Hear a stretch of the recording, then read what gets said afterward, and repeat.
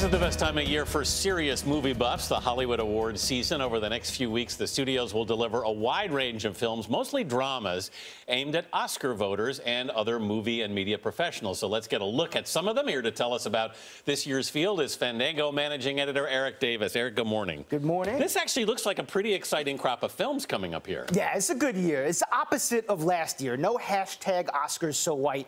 This year, we have multiple films with diverse ensembles that highlight people of color. I think every movie we're going to talk about today should be nominated for Best Picture. Many of them, if not all of them, will be. Okay, so let's start at the top of the list. First up is Silence, Marty Scorsese, am I saying that correctly? Yes. See, passion project. This is a film he's wanted to make for 30 years. It's definitely a passion project. It follows two 17th century Jesuit priests played by Andrew Garfield and Adam Driver, who we see here, who are traveling through Japan, spreading Christianity, looking for their missing mentor. Not the sexiest of plot descriptions, but this is a film he's wanted to make for decades. That means we're going to get the best of Martin Scorsese as a filmmaker. And if we get the best of him as a filmmaker, it's one of the best films of the year, no doubt. Trailer, very intense, the trailer. And two great actors who are very much having a moment. Exactly. All right, next up, Fences, which comes from the Pulitzer Prize-winning play, directed and starring Denzel Washington. Yes, who played this character on the stage as well. This is African-American family, late 1950s, the evolving relationships between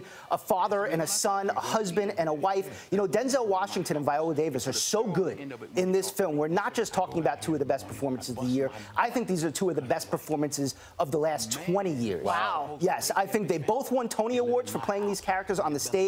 They're both going to win Oscars for playing these characters on the big screen. Lock it in. You heard it here. Wow. Take it to the races. Yeah. All right, Eric. Also on this list is one of my favorite movies of the year, Moonlight by Barry Jenkins. Yes. An incredibly moving, but a smaller film. Smaller film. Well, we always see these kind of low-budget underdogs sneak their way into the awards conversation. This year, it's Moonlight, a very touching, poignant, three-part story, a coming-of-age of about an African-American boy who's sort of grappling with his sexuality amidst a world of drug dealers and gangbangers. And we've seen movies that are set in this world before, but nothing quite from this point of view. Each part feels like its own experience. It is soulful, it is melancholy, it is masterfully directed by this man named Barry Jenkins, who I think is going to go on to some great things after this movie nabs a ton of nominations. Already got 6 Independent Spirit Award nominations the other day, so it's on its way. Our next contender, Manchester by the Sea, Casey Affleck, Michelle Williams. Yeah, move over Ben Affleck. Make some room for the other Affleck brother. Casey Affleck is tremendous in this film about a man who returns to his hometown to kind of take care of the affairs of his brother after he passes away suddenly, take care of his nephew, played by Lucas Hedges, who we see. He may go on to be nominated as well. Lucas Hedges is really good in this film. This is a gut punch of a movie. It's going to hurt a little bit. Bring the tissues. But you know what? It is so real. It feels like you're peeking in and spying on this family. Incredible performances all around. I think it's going to be a big-time nomination. I'm sure we're going to hear that Affleck, Massachusetts accent, too. Oh, yes. Okay, Hidden Figures is the true untold story of 3 African-American women who are mathematicians in the 60s. Working for NASA. This is the meat and potatoes of the space race, when America's trying to beat Russia into space, beat them to the moon, and these women were integral parts of that, and this is during segregation. So they have tons of obstacles to deal with. Octavia Spencer, Janelle Marie, and Taraji P. Henson, excellent in the film. I love Taraji P. Henson. She's great. You know, this is, I think, one of the best crowd pleasers of the year. And never underestimate a crowd pleaser, because those are usually the movies that win Best Picture. Yep. And I think this is one of the best ones. La La Land as well. All right, you broke that up. I'm most intrigued by this film because an old-school Hollywood musical? Yes, old school, but also new school. This is a movie musical from director Damien Chazelle, who did Whiplash a couple of years back, and it is just tremendous. This is my favorite movie of the year. Ryan Gosling, Emma Stone. Okay, yes, comes out. Comes out. They play aspiring artists who fall in love. He is a jazz pianist. She is an actress. What happens when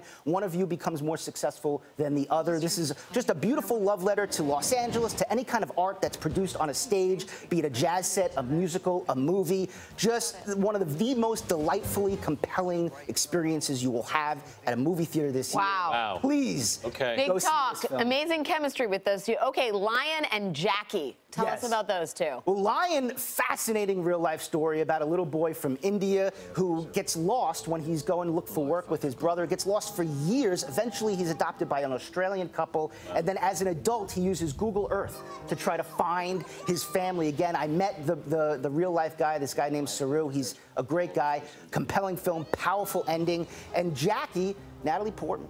It's just phenomenal. You're kind of ending it there, Natalie Portman. Natalie Portman, phenomenal. Full stop, Natalie Full stop. Portman. It's all about Natalie Portman. I think she's a frontrunner for Best Actress as the former First Lady, Jackie Kennedy. And you know what? In this film, she shows that Jackie Kennedy, hours and days, immediate hours and days after President Kennedy's assassination, a Jackie Kennedy who's standing tall despite everything, her entire life crumbling around her. And here she is taking ownership over her family's legacy. I think Portman is extraordinary in this film. Good film, not a great film. Great performance from Natalie Portman. A caveat. Eric, I'm going to be sitting in the dark pounding popcorn through the rest of the year. Thank you for your time. You're giving me a long list, Eric. It's a long list.